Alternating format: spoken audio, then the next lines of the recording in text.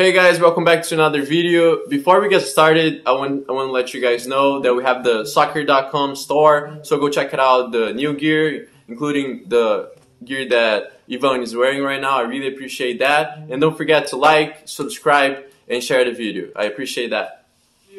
Today here we have Ivan. How you doing, Ivan? Good, how are you, Nate? Very, very good. Pleasure to have you here. We're going to start with a few questions so the public can get to know a little better. So, introduce yourself, please. Hi guys, my name is Ivan Brusas. I'm from Hungary originally, but I've been living in the United States for 10 years now.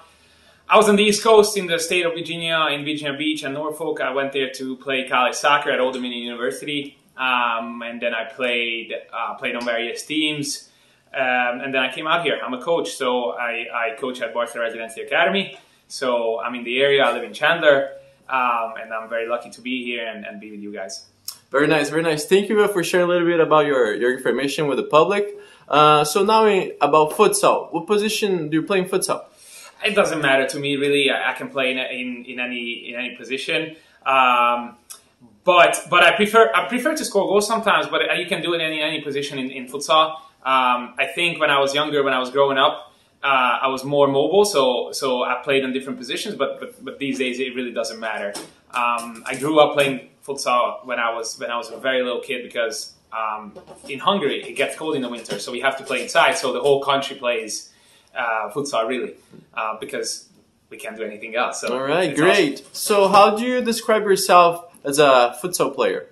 What's your characteristics? I think I'm experienced. I'm 28 years old now, and you know, a lot of people are younger who I play against and who I play with. So I bring like a maturity, I think. I'm tough, I'm aggressive, I'm good on the ball. I'm the perfect player. How we know that? I'm the perfect player, basically. No, I'm just kidding. I have some weaknesses, but I'm trying to do the best as I can.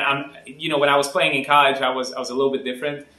More agile. I was doing winger stuff. I was quicker. I got an injury, and since then I'm more physical. I'm more controlling the ball and controlling the base of the game. So that's the kind of profile I have. Very nice, very nice. So I know that you moved over here to US. So how did you get in touch with the Brazas team? Yeah, so when I got here to Arizona, I really wanted to play. I played for Lionsbridge FC back in Virginia, which is a very, very good US2 team. I played in front of like 3,000 people. It was a lot of fun. But when I left, I couldn't find a team to play in Arizona, and I was really busy with my new job and everything. So I was kind of hungry the last couple of weeks and months, and I was lucky to meet some of you guys in Kauai, and we coached against each other actually. And so I was like, yo, put me on the team. I want to play. And I was lucky enough that, you guys took me in, and I'm really happy and really excited. Very nice, very nice. So you mentioned that you played in Virginia before. You play outdoor, correct? Yes. Yes. So how it happened here in US, the transition of you playing outdoor soccer and now transition to play futsal? It's very interesting because I think, all the people that watching this, make sure to look up Beach FC. I was a coach and the director at Beach FC, which is your youth club, and they just built a futsal facility, a completely new futsal facility. So the last year when I was in Virginia, I was actually playing proper futsal. It was amazing. It's one of the best facility in the country.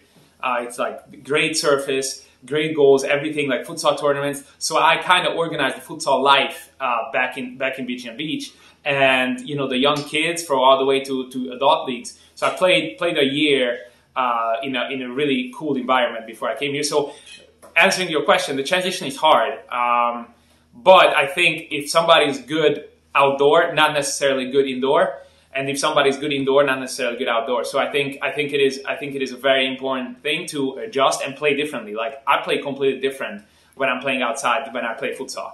I pass way more in futsal than I'm passing. I passed outdoor. So and different position too. I'm more like playing in the back, trying to stop the opponent to score. In futsal, I never played defender or any like position like that going outdoors. So it's an interesting thing. I think the biggest key is adjusting. All right, great. Thank you very much, Ivan. Thank you.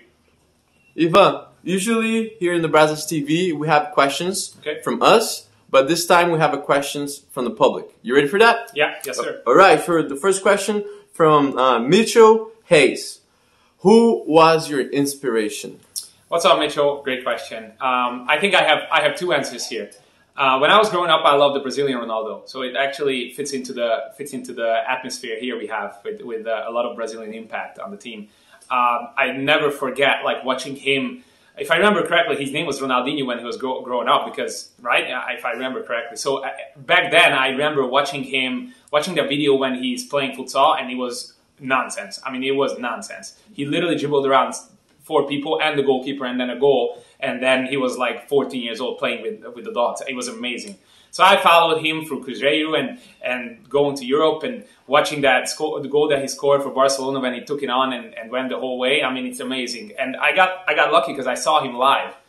He played after he got injured. He tore his ACL just like me, so we have a shared experience there. And I saw the first game when he came back.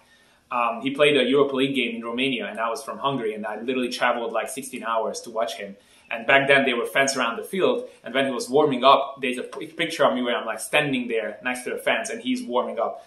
Nobody talks about he got injured, like he pulled his hamstring 20 minutes into the game, so it was not a great experience watching him, but hey, it was awesome to see him, and like I almost touched him, you know, so it was crazy. And the other one is Kobe Bryant. I'm a big Lakers fan and a Kobe Bryant fan. God bless his soul. I mean, it's really sad what happened with him almost a year ago.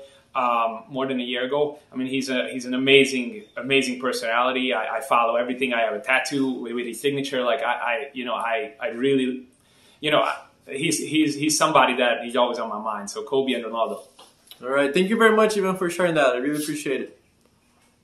Thank you very much, Ivan, for being here with us today. I really appreciate you coming. Do you have any words to your fans, to your family back at home? It's your time to shine.